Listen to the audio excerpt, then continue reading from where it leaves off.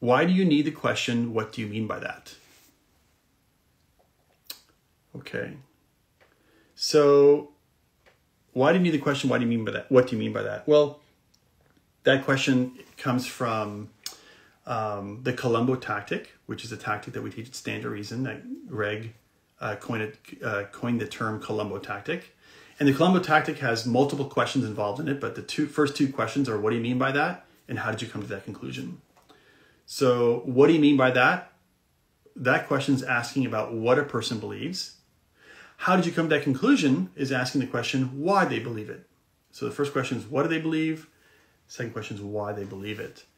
And the reason why I think you need the question, what do you mean by that?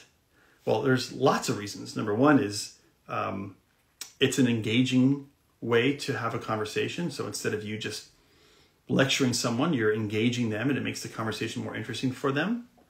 Number two, you're asking for their opinion, which people love to give their opinion. They feel valued and cared for and they feel important.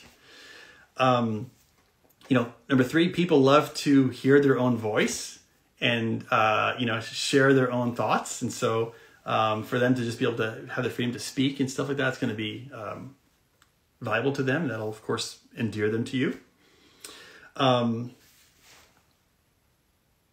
I think another benefit would be that when you ask the question, what do you mean by that? It can buy you some extra time in the conversation. And what I mean by that is, if you're in a conversation and someone raises a challenge or raises an objection and you don't know exactly how to handle that objection at that moment, if you say to them, well, what do you mean by that? Like maybe they're challenging you with a problem of evil. You're like, well, what do you mean by evil?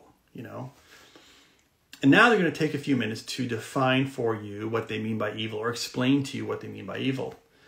And what that gives you an opportunity to do is, catch your breath, collect your thoughts, listen carefully to what they're saying, pay attention to their words, and then maybe something they'll say will trigger your memory about something that you've learned about this subject, or maybe they'll just give you more information. And by the more information they provide you, you'll have a better understanding of their view and you'll be able to, perhaps respond to them. Okay. But ultimately, I think the reason why you need the question, what do you mean by that? Is because it helps you to understand what precisely they believe. And you want to know what they believe precisely so that you can respond directly to what their challenge is and not waste your time answering a question that they're not asking. In fact, that's precisely what's happening here. Like, I'm seeing these questions being posted on my phone and my iPad.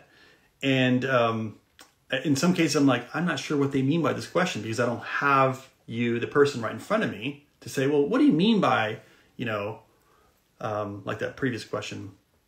What do you mean by, if you don't know a person's religious affiliation, should you not take their advice from them? Well, it just depends on what do you mean by, like, what do you mean by advice? Do you mean like religious advice or, moral advice or, so again, this question is so critical. You want to understand what it is they hold and believe so that you can respond to them. Also, and this is a huge mistake that Christians and non-Christians make, is that they commit what's called a straw man fallacy. And this is an embarrassing error that unfortunately happens too often, but that is very, not easily, but it can be fairly easily avoided. And a straw man fallacy is when you take a person's view and then you misrepresent their view in such a way where their view looks now more foolish, more stupid, and a lot easier to attack.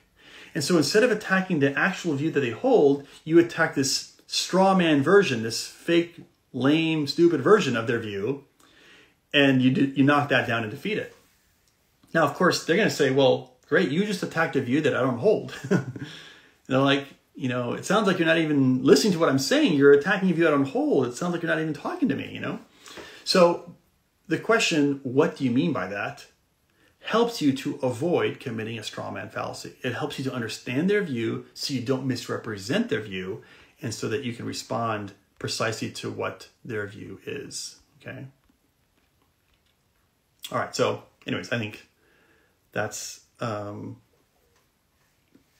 primary reason, or several reasons why I think that question is essential.